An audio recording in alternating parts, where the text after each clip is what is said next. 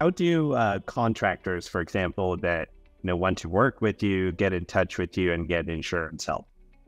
I've been a managing partner now with Insurance Office of America just for a few short months. But I've been with Insurance Office of America for almost 5 years now. In a couple months will be my 5th-year anniversary. The easiest way to get a hold of me is probably via email.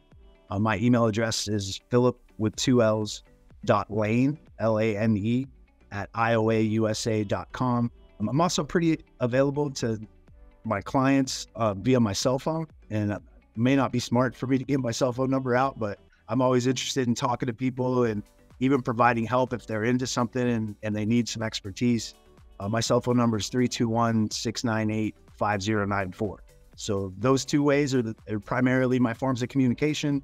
I love to see clients in person. It seems like since the pandemic, we've all gravitated more towards Zoom meetings and Microsoft Teams meetings, and I'm comfortable with those as well.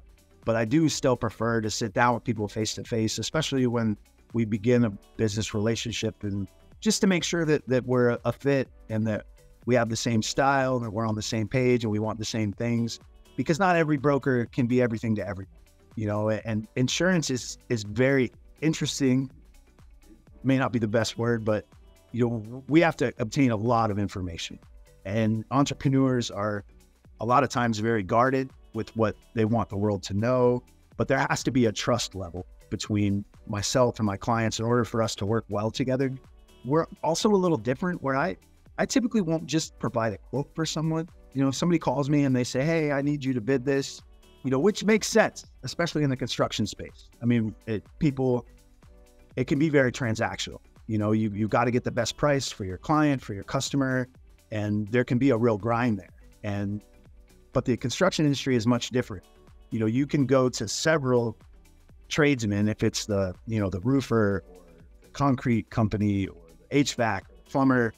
As a general contractor, you typically have a roster of subs that you can go to, and you can negotiate and get multiple bids and work that sell for you financially.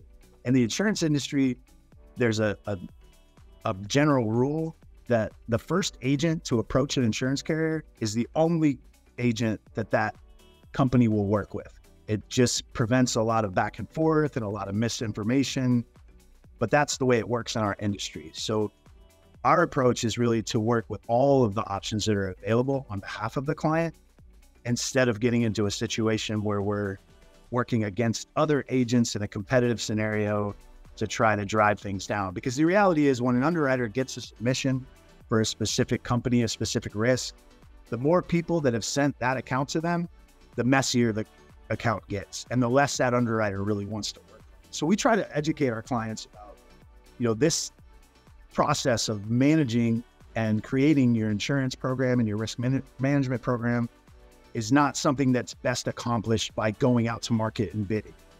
There is room for competition and for bidding, but it needs to be gone about in a smart way and a thought out way that gets the client what they want, which is the most cost-effective program to protect their balance sheet, their future, and their employees' future.